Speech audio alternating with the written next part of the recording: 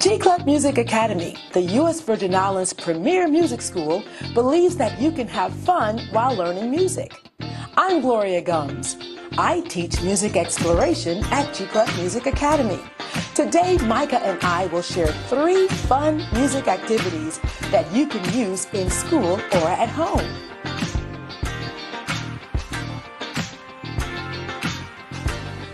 Stay tuned to the end of this fun video presentation to find out how you can get your own free G-Clef Music Academy Fun Music Activities ebook.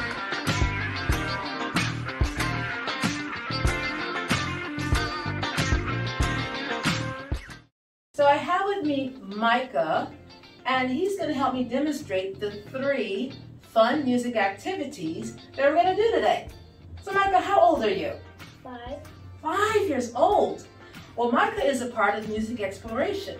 Music Exploration is a private lesson that's offered at G-Clef Music Academy that's for ages 3 to 5. And what we do is explore music with different instruments: piano, guitar, drums, steel pan, a variety of instruments, and the drums and all that. And so we have fun doing it. Don't we have fun? Mm-hmm. Yes? All right, good. So what we're going to do today is, like I said, the 3 fun music activities. And we're going to start with learning the musical alphabet. When we learn the musical alphabet, of course, the beautiful thing about children is they start learning the musical alphabet before they even start going to preschool. Because more than likely, you'll sing with your child A, B, C, D, E, F, G, H, I, and all that. But believe it or not, you've already done the musical alphabet, because the main key letters in the musical alphabet are A, B, C, D, E, F, G, and that's what the main letters are. So Micah, what we're going to do is play a game, and that's one of the fun activities that you can do either in the classroom or at home to help reinforce to your child the musical alphabet of A, B, C, D, E, F, G.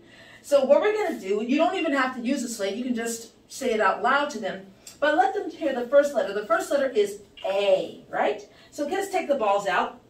So just take the ball, we have some balls in a basket here. So Micah, help me take the balls out, please. Take the balls, and we're going to put them right here in front of us, right here, yes. Take the balls out. All right, and so Micah, we're going to keep on going until we take most of these balls out. Yeah, you're strong. Taking all the balls out. And if you notice, I have a variety of balls, so that makes it kind of fun, because some of them like to have some squishy balls, beach balls, that sort of thing. So I have lots of different balls. So I have all my musical alphabets balls here, and I have the musical alphabet. And again, you can share along with them the musical alphabet, or you can just simply put the balls in and say the letters. But what I require you for the child to do is say the musical alphabet letter as they put the ball in the basket. So let's pick up one, and we're going to start with what letter? A. A. Now the important thing to know is the musical alphabet is A, B, C, D, E, F, G, and after G you go back to the letter A. So let's get started. A. Go ahead and pick up the next one. Let's get going. What's the next letter? B. Toss it in. Next letter. C. Go ahead. Good job. Keep going. D. D. Okay. And what's next? E. E. All right. I'm loving this. I think you know what you're doing, Micah. F is next. Oh, I see. That makes a cute little sound. And what's next after F? G. G.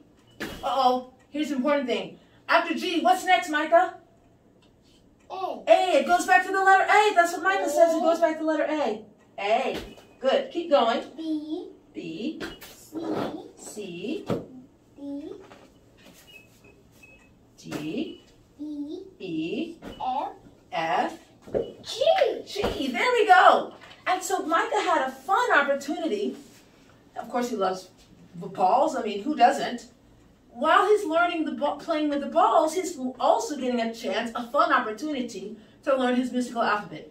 Now, of course, you can do this game in a classroom or at home. So it's a fun activity to do for music. So we enjoyed it, right? So that's the musical alphabet A, B, C, D, E, F, G, and of course we go back to the letter A. So Michael, we're going to go on to our next musical fun activity, okay? All right, so we're now moving on to another activity. One of the important things I want to mention to you about the musical alphabet. The musical alphabet, Micah, gives you a chance to hear the different sounds of music.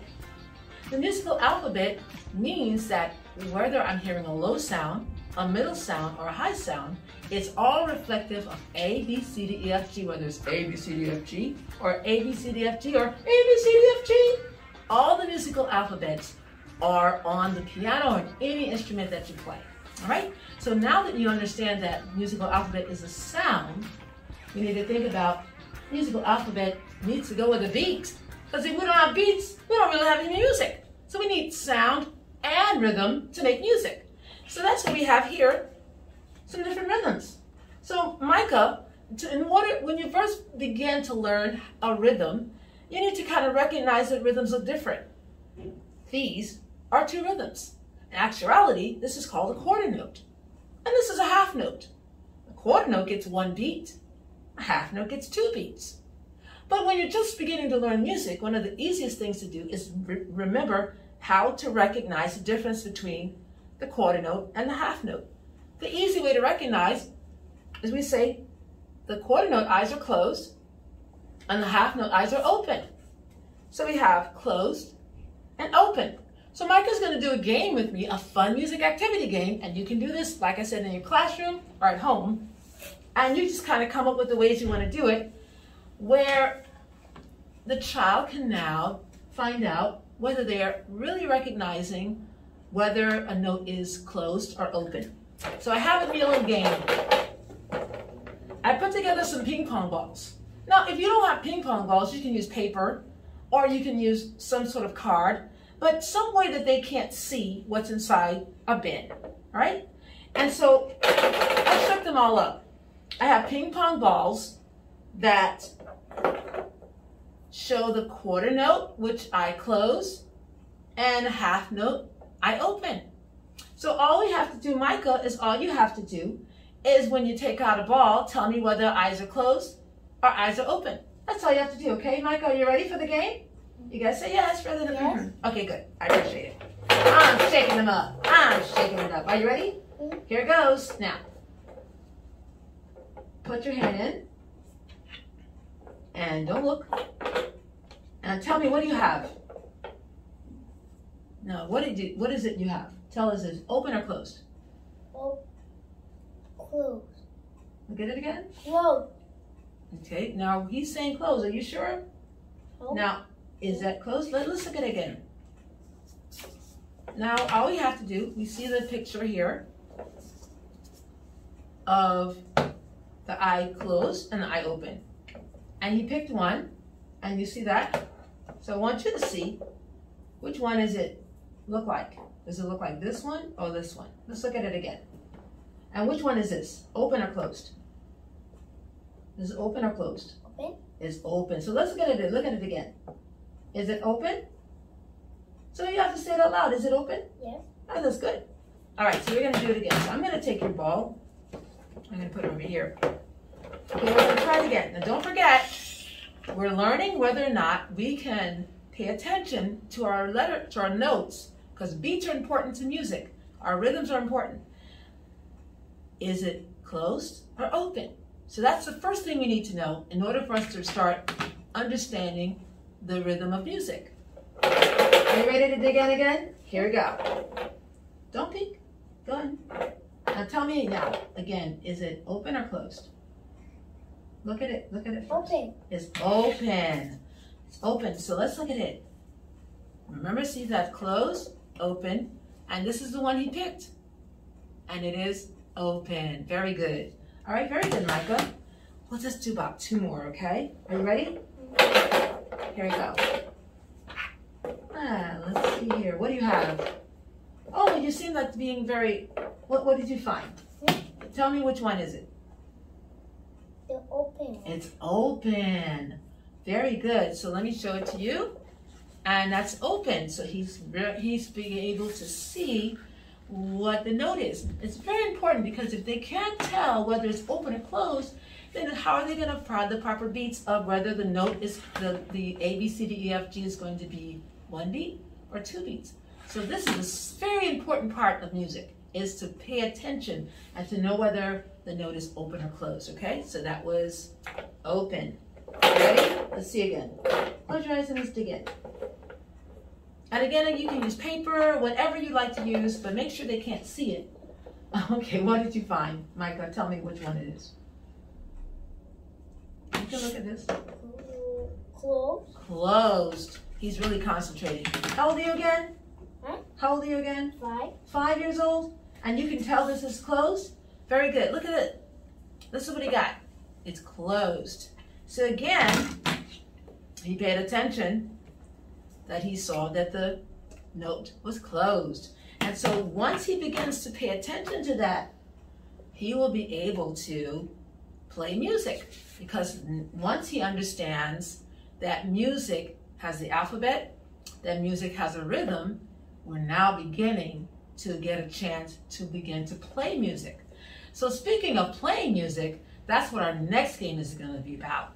It's going to be about using our books and then blending that with music. So stay tuned for the next activity. Thank you, Micah. All right, so I'm back with Micah, and Micah's going to show us our next fun music activity. And this one, again, you can do in your classroom or at home. And I really encourage you to do this with your children at home, because it's very engaging and interactive. Because as you know, music is very good for the brain, music is good for memory, music is good for just learning different languages. Music is all around fun, isn't it? Yes? You gotta say yes, come on. All right, I'm glad you said it. So this particular activity allows us to now use a piano keyboard, or you can even use an app on your phone with a piano on it. And look, let me tell you how beautiful that is. You're taking a book that you have at home, any book, but something you know that the book that has a lot of beautiful pictures in it, okay? So make sure you use a book with beautiful pictures. And also make sure that the book that you select has a lot of repetitive words. Because in this particular activity, we're going to keep on saying, I see. And that's where Micah's going to come in. And before we start, we always make sure we sanitize our instruments between lessons. There we go. Okay, and then we toss that. All right, so Micah, so you ready? We're ready to roll? So Micah already gets a chance to know, because he has his lessons here, about the piano. And it's important to make sure you understand that the piano has a different keys. It has 2 black keys and 3 black keys and so forth. And Micah knows that where the 2 black keys are some musical alphabet letters that we talked about. Remember, it's A, B, C, D, E, F, G, where we're going to use the C, D, E and that A, B, C, D, E, F, G. And the C, D, E is right here on the keyboards. Can you hear me play? Can you play the C, D, E for me, Micah? The C, D, E. That's what Micah's doing. Play it for me again. C, D, E. Very good. So Micah knows where the C, D, E is. And for those who don't know, you look for the 2 black keys, like bunny ears. You look for the 2 black keys, and you'll know that in front of all the 2 black keys will be the letter what? C. Very good.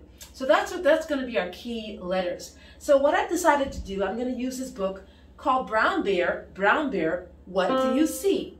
And Brown Bear, What Do You See is written by Bill Martin Jr. and Eric Carl. And again, I'm using this book because it has lots of beautiful pictures and also has a repetition in I see. So I've already instructed Micah, when we get to the portion in the book that says I see, rather than him playing C, D, E, Micah's going to play, what are you going to play for us? The C and the E? So let's practice that. I see. Okay, let's take it a little shorter. I see. Okay, so let's make it shorter. Okay, so let's hear it again. I see. I see.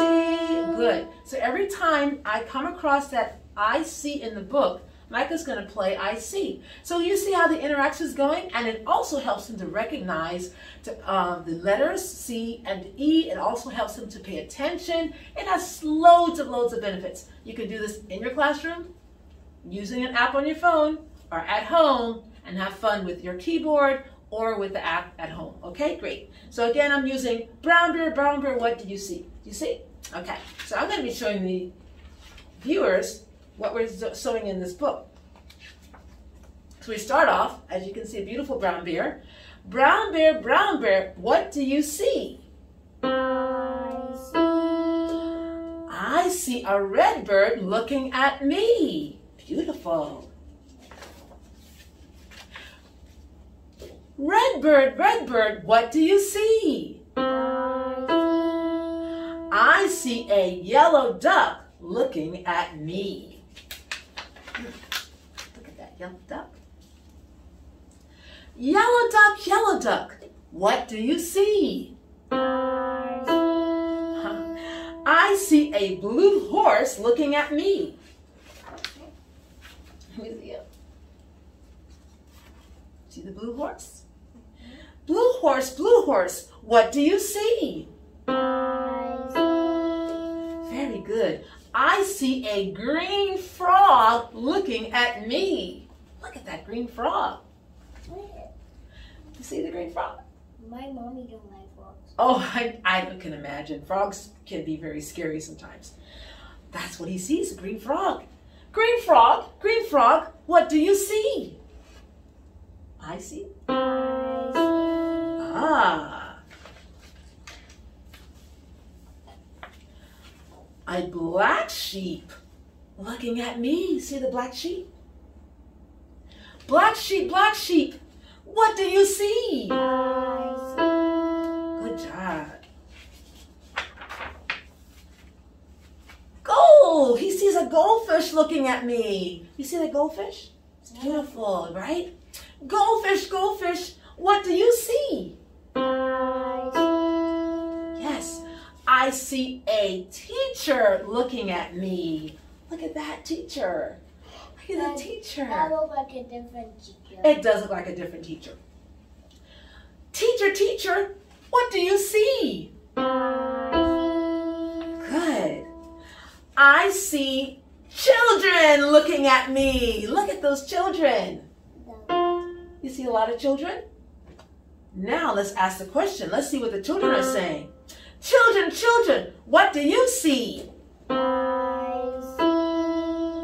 Oh, Micah, I think this is a question that you can answer. Micah, what do you see? Children looking at you? He sees children looking at him.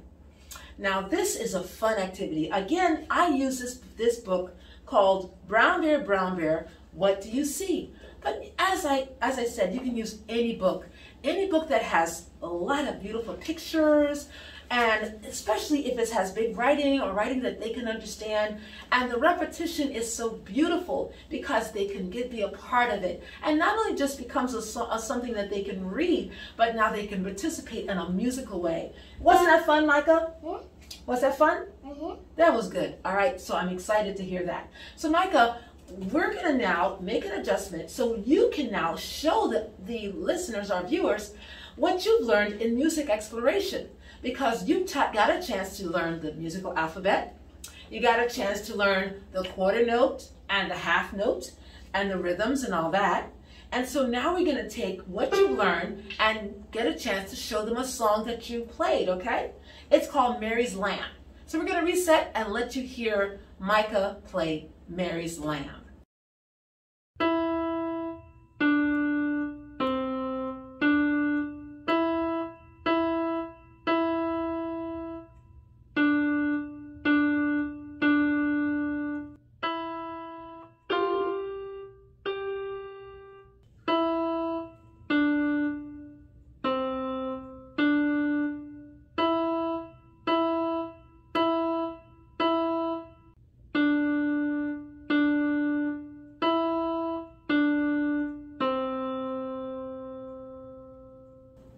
Good job, Micah. Micah showed what he learned by blending the musical alphabet, A, B, C, D, F, G, along with the rhythms. the quarter note and the half note. He also added in there a whole note, which is 4 beats. That's a lot more to learn. Right, Micah? Yes. Very good. All right, you did a really fine job. And it just goes to show when you take some time to learn your musical alphabet and learning your notes, that you'll be fine and be a good musician. But always remember, you don't have to become a professional musician in your life. Just in adding music to your life makes life even more fun. Right, Micah? Mm-hmm. Thank you for joining us. G-Clef Music Academy wants you to have fun learning music. That's why we've put together a fun music activities ebook that teachers can use in their classroom or parents can use at home.